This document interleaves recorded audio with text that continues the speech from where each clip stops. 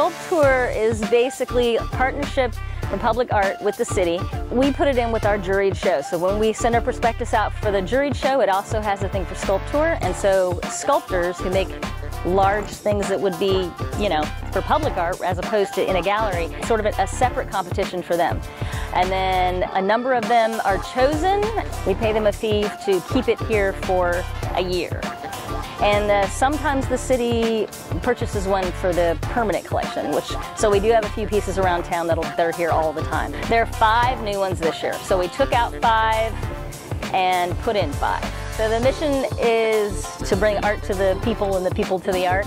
And so basically this just puts it right out there in, some people might not want to go into a gallery and peruse. It makes it a more pleasant and cosmopolitan sort of place to be, to have that public art.